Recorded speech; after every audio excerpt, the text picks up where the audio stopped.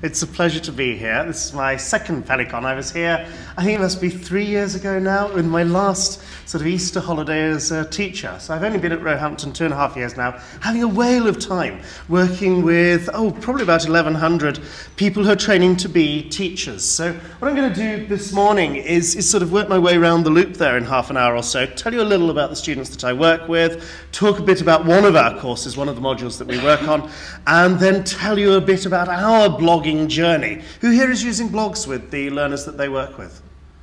Or using, okay, so just one, okay, this is going to, hopefully then, that's covering some reasonably new territory for many of you. So our first footsteps into blogging using Blogger, and then what we've done since then using our own bespoke platform developed in Drupal, tell you about some of the big ideas, some of the decisions we made about the design, show you some of the bits of the system, some of the statistics, examples of how students have used it, some of the comments they've made and the sort of overall evaluation, what we've done this last year, and then where we're heading next. So we have a diverse group. As I say, I'll turn the speaker off. There we go. As I say, about 1,100 students in total, 2 programs, the BA Primary Education, which has got about 300 in each year, it's a 3-year course, and then another 300 or so on our PGCE program. Myself and my team work with them on the ICT bits of education, which I'll tell you a little bit more about later, but we have a huge spread of ability. This is a summation of how they do on our ICT skills audit. So we give them a list of 17 things and say grade yourself on a 4-point scale on each of these things, and we have some who come very, very low down that particular bell curve and some who are way at the top there. So there are huge issues in terms of differentiation, personalizing the learning experience because of their prior experience, their confidence with technology when they join us. When we get into the detail of that, the picture is pretty much what you would expect. Down the bottom of the graph there we have the things which they feel very confident about, a degree of expertise they would even own to, and then things up at the top of the graph, the programming, using data logging, working with interactive whiteboards, of which after school or after their first university course they've not had a huge amount of experience with confidence in. I'm going to put the slides are up online, so don't feel you have to take photos of them. I'll put some of the others up. So as well as that spread of skills, we also, I think, have 3 quite distinct learning styles involved. We have a large number of our students who like to just play, to explore, to learn through discovery. We have a number who like to read stuff and to have instructions there, or to be given a set of the help files or the YouTube walkthroughs about what to do when it comes to skills, and also a number who like to have somebody there sitting alongside helping them, somebody talking to them about that. I'd quite like a sort of show of hands. Think about how you learn stuff on a computer or learn to do stuff with a computer. If you could pick one of the 3, which would you be in? Who here would just like to learn through exploration, experiment, play? Thank you very much. Through having the help file, the manual, the instructions? Okay. And through having somebody to talk to work with them on that. That's really interesting. Thank you very much at the back there. We asked the same question to our students, and of course the correct answer is it depends. But 42% of them say, let me just play, let me just explore, let me just discover. So when it comes to sort of workshop sessions, we want to make some provision for that. We want to give them the opportunity to do that, and thus concentrate our time on working perhaps more with those who do like to have that support, that person to talk to about it. And that's influenced some of the decisions about our course delivery.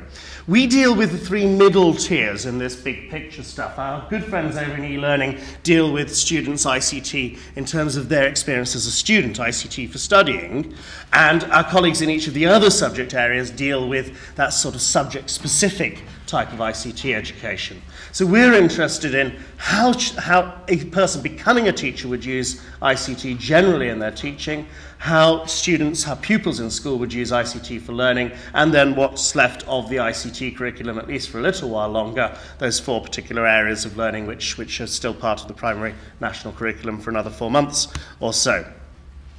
The course for our postgraduate students is very, very short, sharp, to the point, and we take those aspects of the ICT curriculum and sort of use those as pegs to hang things off. So we'll spend some time dealing with interactive whiteboards. We look at how to use the web well, how to use the web safely in that second lecture. We do some work on working with images, so paint programs and taking photographs. Then we spend some time doing the media work, working with audio, working with video, and then finally we bring in the programming stuff and playing with the toys for the last lecture of the course. Each of those is a sort of 3-hour workshop session. But we don't, uniquely amongst our modules, make them come to the whole of the session. The first part of the session is something which they get to do independently if they want. So we've tried to sort of build in that differentiation, personalizing it in terms of learning styles by allowing them to work at home, to work in their accommodation, to work up in the library for the first part of the session, or to do that work however they want to, put it up online, let other people see that, and then the second half of the lecture is the sort of plenary stuff. And then that first part of the lecture, we're there, we're available to help them if they want to come in for that and do that with a little bit more support than they would do, than they might necessarily need, some of them.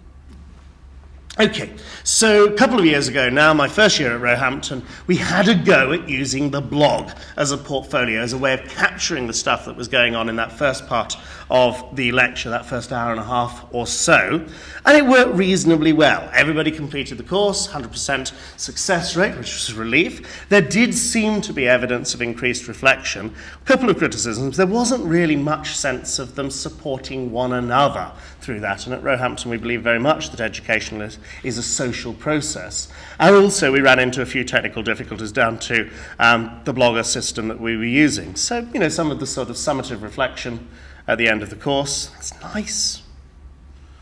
I think that's nice as well, that it was seen as more relevant than keeping a file or keeping a folder of this stuff. But not everybody was happy.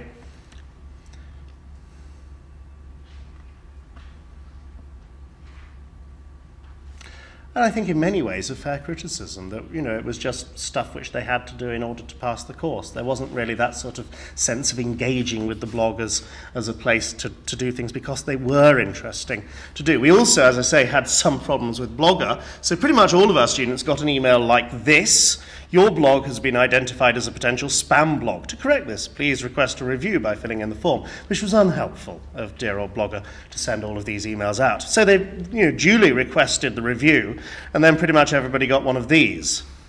Your blog has been reviewed and confirmed as in terms of service for violation none. In accordance with these terms, we've removed the blog and the URL is no longer accessible. Charming, isn't it? Okay, actually, you know, given that this is assessed work, this is a directed task, you know, we're kind of supposed to be able to tick a box here to say they've done this. To find that Blogger had decided to just delete all of their accounts was unhelpful, we felt. And you know, in fact, once they got this email, the blogs were actually marked as absolutely fine. The key word there is none. But dear old Google, bless them, have just got a generic email which they sent to everybody. And you know, sometimes that means it's been deleted, sometimes it doesn't. So big picture stuff. Who recognises the man in the picture? Thank you very much. Is it just you, Steve? It is Vygotsky, absolutely. And, you know, Roehampton, I work at Roehampton University, I'm a social constructivist. You know, I was asked at interview, how would you teach this if you were adopting a social constructivist paradigm? So we're unashamedly social constructivist in our approach. We believe that language is essential to the learning process and that students learn very well through communication with one another, through working inside their zones of proximal development, rather than just listening to us lecture like what I'm doing at the moment. Over in ICT education, we're also very, very impressed by the man in the beard here. Anybody recognise the man in the picture? Go on. Seymour Paffett, well done, gold star, right? Sorry, old teacher habits die hard. So we also move from the sort of social constructivist view, which the whole of the programme takes, to our more constructionist picture, that we actually think that students learn very, very well through making things for other people to see, this notion of the public artifact. And so that underpins a lot of what we do. We're impressed by Wenger's notion of learning as a social process. The programme does things very, very well over on the left-hand side here. Learning as experience, learning through making meaning is pretty much what HEI-based teacher training is all about. Learning through practice, we send them off into school and they do the job of a teacher and reflect on that. The top right corner over there, we kind of hope that that happens by and large. This sense of identity of becoming a teacher is something which we hope happens through the process without us necessarily dealing with that explicitly. Our hope was with the blogging that we would see more of that as they're reflecting on this journey from student to teacher, and also this sense of participating in a professional community, in a community of practice, this sense of learning as belonging. I'm shocked that we still have students who are sent out into school where they're not allowed in the staff room, because that surely is an important part of this learning journey that they're engaged on. And of course, more interesting new stuff, George Siemens and connectivism, that knowledge continues to grow and evolve. Access to what is needed is more important than what the learner currently possesses, and then the notion of the personal learning network, that's an essential part of the learning journey. So, bearing in mind our blogger stuff, bearing in mind those sort of big picture priorities, these were what we decided we needed to do with our new system. We wanted to have control of it. We wanted it to run on basically our servers, that we could do whatever we wanted with it. We didn't want emails coming in from whoever our provider was saying this blog has been marked as spam and will be deleted. We also wanted to emphasize very much the social dimension of this, that the students would pretty much by default see what one another were writing on and be encouraged to comment on what one another were writing. This leads us down a sort of more technical journey that we needed to have support for tagging so we could map against QTS standards, which kind of matter in our line of work. We wanted support for commenting on blog posts. We wanted them to be able to share those artifacts with one another. Attachments were a really important part of this process. It wasn't just the reflection, it was showing people what you'd done. And we also have this very strong sense of identity to our teaching groups, and we needed to perpetuate that. A few other things on the desirable list. It needed to support informal learning as well as the more formal. It needed to be something which was relatively simple for students to learn how to use, given that large bell curve of skill distribution. We wanted it to be easy for us to read what they were putting, to be able to comment on that. We wanted a system of notifications so that we'd know, so that they'd know when one another had posted things. This is the interesting one in light of what Alec Kuros was talking about yesterday. We felt that it needed to be essentially a private system where they could say what they wanted within a trusted group of friends to one another. So we took a decision to blog privately inside a walled garden, and that's something I want to return to in the last few minutes or so. We also wanted to be able to do some fairly sophisticated analytics and reporting on what we did. So that took us down the open source route. We had a number of options to consider. Dear old Moodle, which is the university's virtual learning environment, in its then incarnation 1.9, wouldn't do what we wanted. Mahara looked as though it would, but I don't know, who's using Mahara here? Do you find it an easy thing to teach, to use?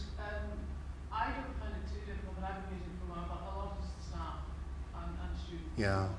The learning curve seemed incredibly steep, and the notion of spending our first lecture explaining how to use Mahara and set up views and to set up groups themselves seemed not an efficient use of our time. So we kind of discounted Mahara. I know of old, but a little bit too sort of techy and complicated to set up these days. So we're down to Drupal and BuddyPress. Drupal went out in the end because the reporting, this ability to set up your own custom sort of views of the data which Drupal collected seemed to have the advantage. I think we made the right decision, but I am hugely impressed by BuddyPress, and I think it could have gone either way very comfortably there. But for other reasons than merely the sort of student experience, we went with Drupal in the end. So this is what it looks like. It's not that exciting. I'm very sorry, people who were expecting to see lots of sort of bright primary colours or whatever. We have a sort of trad 3-column layout. Front page of it is very much the students' posts, and the focus of the whole platform is what the students are saying about their work, about what they're reading, about what they're doing, and sharing those comments, those reflections, those artifacts with one another. We have other stuff on the side, so you've got a menu system down on the left here, and over on the right-hand side, all of the groups which they're members of, which start, of course, with their main sort of teaching and learning groups. Creating a blog entry as a doddle, they put a title in, they pick a QTS standard, which does the sort of portfolio type stuff. There's chance for them to keyword this stuff, and then they just type stuff, really. You know how these systems work. And of course, down the bottom of the page there, which I can't show you, the support for attaching pretty much any file that they want to these sorts of things. We've got some embedded media support as well. This is the view for one of our PGCE groups. So this would be a typical student's homepage when they get into the Blogfolio system. They see that sort of river of news of what the other people in their groups have said. They also, of course, have their own blog. At the moment, there's no sort of customization or personalization. They're using the sort of default theme that we set up for them. I'll pause briefly and take questions or comments at this point. I've looked at reflective practice and I was comparing journal writing, which often they say people write for the audience. Did you find that people were freer with this than they would be with writing a formal journal? I have, I've no experience to compare it to. We emphasise very much in the first lecture that they are writing for an audience, and the audience is the other people in the room with them. I think that's very helpful when it comes to their writing, that we don't require it to be an academic type of writing. They're very much writing for other people who are becoming teachers. And when we talk about reflection, our sort of mantra is the what, so what, and the now what. That they don't need to actually, when it's stuff which we'd have covered in lectures, workshops, talk about the what, because everybody's been there. The interesting stuff is the so what does this mean to me? And the now what, how does this impinge on my future planned professional practice? So I think that sort of sense of, it's not just for myself and not just for my tutor that I'm writing is a big advantage to blogging, however you're going to do that. For us, the learning curve, because they know one another in the group, they know who their audience is, that seems, I think, more accessible than it could be anybody else in the world. But I'm really interested with anybody out in the world as an alternative to this, which we might come back to later. How do you check off the individual standards? You said if you put their standard in. I'll come to that in, that's one of the things we've added in since. And again, that's one of the advantages of Drupal is because of that tagging system, we've got all of that, we can do the reporting against that, which would have been harder, but by no means impossible, using BuddyPress. Hi. How complicated was it to set up technologically? The Drupal is an open source content management system. Download it, put it onto a web server somewhere, and you're pretty much ready to get going. Getting it working how we wanted it to, I think there was sort of 4 or 5 days of my time initially, and then sort of 2 or 3 days later on in the year tweaking it, and 2 or 3 days this year getting it sort of tickety-boo. So, time, but not vast amounts of time, and certainly something which one can do oneself if one's sufficiently interested to learn how to do it. Handing it over to e-learning saying make it so has some advantages in terms of time, but this feels very much as it's something which we own, and it's a bespoke system. It's tailored exactly to what we wanted it to do, rather than something which we sort of bought off the peg and made our practice fit into that. Anything else before I go on? Hi. Did you have a sort of assessment criteria for the students? In terms of what they wrote, for some of our modules, yes. For the big PGCE reflective practice module, no. They have to do it. It's directed task stuff. They can do it very well, or they can just do it very, very perfunctory. They still get the box ticked to say they've done the work. I have problems with that, but that's the way we run things. For some of our modules that we're using this on, the quality of the reflection, the quality of the comments that they make becomes part of the assessed component of the work. And so, yes, we do have assessment criteria for that. And I think, off the top of my head, these are about, it has to be reflective. It's not enough for it merely to be descriptive. You need to start, engaging with the theory and putting in links to things which are related to what you're writing about there. I could pull off the list. If you send me an email later, I'll let you have a copy of those. Right. Very good question. Again, that's one of the things we've added on since, because of student feedback requesting exactly that feature. So coming up towards the end of the presentation. Over the first year we were using this, we had over 1 million words. So anybody who's expecting a detailed qualitative analysis of student blog posts, I'm sorry, over 1 million words is far too much for me to read. So, there's a huge amount of stuff captured in the system there. And I would love to find some very, very clever way of being able to get the computer to help with the analysis of what they've written, rather than merely the fact that they have written. 615 users, because we started with our new first-year cohort rather than changing everybody mid-course, together with our postgrad cohort that year. We have 9 people who didn't post anything, and we think that many of those were people who sort of dropped off the course. They came, registered, logged in, and then decided teaching wasn't for them. And better to find out that sooner rather than later. And, you know, a fairly sort of typical long-tail distribution. The peaks there are the students who've done exactly what is required of them and no more. They have posted something for each of the sort of directed tasks and used it as an assessment portfolio, but it's gratifying to see that many more did more than the minimum required of them. Hi there. Oh, labelling the axes. That's so, you know. Over here is the horizontal axis is the number of blog posts per user. So this data point here is how many students posted 10 times. This poor person over here, which would probably mean, I think they actually stripped me out of this, they posted 65 times during the course of the year. I think I know who that is. Some people really got carried away with this. I'm hoping that they're going to be the ones who blog publicly. So what is that? 7,289 posts over the course of the first year. You'll notice a dip over the Christmas holiday. It's very much linked to the stuff that we're doing during the course rather than their blogging for the fun of it. And this is, you know, the disadvantage to this sort of approach. And then some huge peaks. I think that was one of our very busy teaching days there. This is the sort of thing they wrote about, dear old Wordle. Isn't that lovely for people who are trained to be primary school teachers? That word, you know, comes up more than any other in the analysis there. I think that's wonderful. I really do. And then the commenting, not as much as we'd have liked in the first year, and we've sort of tweaked things to encourage more of that since. And this is an even more typical long tail distribution.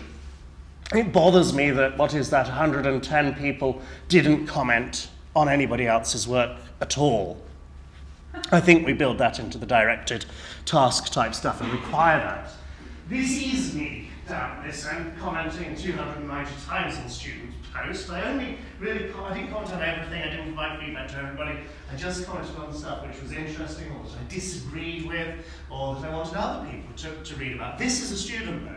We had one student who got really into it, well, more than one student who got really into this, but really sort of engaging with what other people had written, commenting on what they were writing too. And this is even better, I think, as a Wordle. These are the sorts of things which they put in their comments rather than their original posts. Again, children at the centre, but I love that word think up at the top there. And agree comes up more than disagree. Anybody like to figure out what's in the picture here?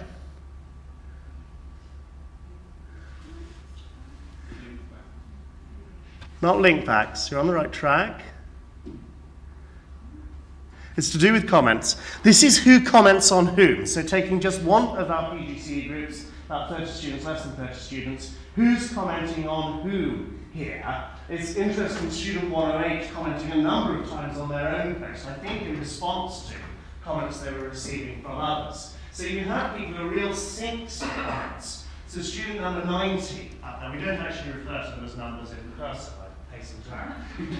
It's somebody who's obviously saying some really interesting things, and lots of people commenting on what they're saying. Other students have sort of taken a more mixed approach to this, of commenting a lot on what other people are saying, but also getting lots of comments themselves. There is one on here, student 89, sort of middle at the top there, who commented once on somebody else's post and received no comments on their own. That's so sad.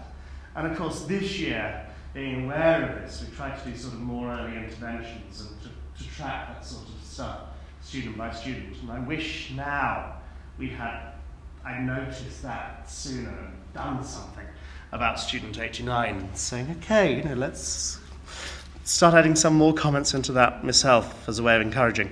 How are we doing for time? Okay, some of their work, so we make them do sort of creative tasks and post that. They talk a little about their own personal experience about learning with ICT. This one generated a lot of comments. They also think about practice in school, so this is responding to Ofsted's report and some of the comments on that. We make them watch the usual sorts of videos, so the Ken Robinson one about do schools kill creativity, and some lovely, reflective, interesting, insightful things coming up there, even though they could have got away with just writing a paragraph or two. I think because they were seeing what others were writing, and that sense of upping their game because of what one another were doing. Again, practice in school. We make our first-year students go and video themselves on their first placement, or have themselves videoed and reflect on that and post those videos up for other people to see. And then some lovely stuff which wasn't part of the requirements, just blogging for the sake of it because I've got something interesting to say. So Mark there on a placement where they happen to have an Ofsted inspection. It said that the Queen thinks everything smells of fresh paint, and I sometimes wonder whether the same can be said of Ofsted inspectors. It's a great post. And lovely that he wanted to do that, to share that with everybody else in his group, rather than because he had to. On the whole, they liked it. Not everybody did. We had a number of people who really weren't at all happy with being made to engage with the course in this sort of way. Most of the feedback we got was very positive.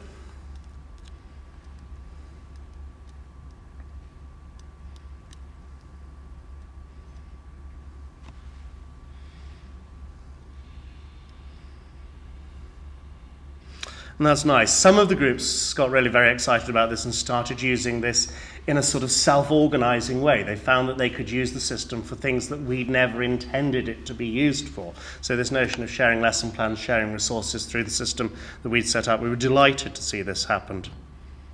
And then, great ideas for let's carry on using it next year, which they haven't. They've got Facebook, though. And then this sort of thing. This is one of the strongly disagrees. And again, we still have this thing about, because it's part of the course requirements, it feels as though we're just sort of ticking boxes. Not for everybody, but certainly for some, that's how it seemed. And again, nobody's listening. This could be student 89.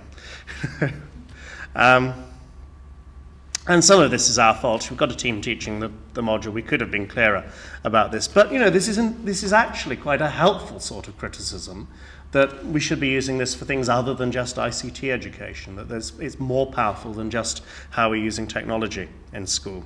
So what have we done since? I'm starting to do this lecture casting thing of putting up the recording of the lecture afterwards, not quite flipping the lecture room here, so that that's on Blogfolio for them to look back on, and that seems to be going down well. We've moved it onto some other programs too. So my colleague who teaches the secondary history PGC, really excited about what it can do, so is using it sort of across her whole program for secondary history PGC, and that's going very, very well. So it's not just for ICT anymore. We've got the mobile phone interface, of course. Everybody has to have a mobile phone interface now, and that seems to have gone down quite well as well. Not so much for posting from the mobile, that might be the next thing, but sort of reading one another's posts on the phone. We've added in the almost ubiquitous, it's not linked to Facebook, but as a way of, sometimes they want to say this is a really interesting post but don't have time to write the comments on there, so we've got a little like voting thing in, which actually helps from our point of view of a way of sort of saying these are the interesting posts. These are the ones which we want to share across the whole program rather than just with the group themselves. So things which we've added on this year, we have this My Files thing now, so they can look at all of the stuff which they've uploaded there. Roger asked about the export. We've added that in now so that they click on that, or right-click that link, save it as, produces a well-formatted RSS XML file, which they could import into a personal WordPress blog or take with them to many other systems, but not absolutely everything. It won't import into Blogger, but it will import into WordPress. So I think that's probably a good thing, actually. And then the QTS mapping, which somebody asked about earlier. So click on the link, and it shows all of the posts which they've tagged against each QTS statement. So that's a number tagged against QTS 00, QTS statement 1, and that will carry on through. Of course, QTS statements are changing, so that the standards are moving for next September. So I've got to get my head around how do we move from one set of QTS tags to an entirely different set of statements for what it means to be a qualified teacher. The other thing which I've got to get my head around is, do we move outside the walled garden? And I don't have time to ask your opinion on this, but email me or tweet me. And should we start taking the risk? Should we move outside of this sort of closed, confined space we're blogging amongst friends? Or should we do the stuff that Alec was talking about yesterday? I know you do at Plymouth, of using, you know, public blog space and letting other people than just the sort of 30 or so people in the room with us and the tutors on the course read what students are saying. My thinking at the moment is that we make this an optional thing, that they get to choose. Do I want to blog just to the people in the group, just to my tutor, or do I want anybody in the world to read this? You're here at Plymouth? Yeah. You're blogging? Yeah. You're blogging publicly. What do you compare and contrast? Is Is it better the way you're doing it?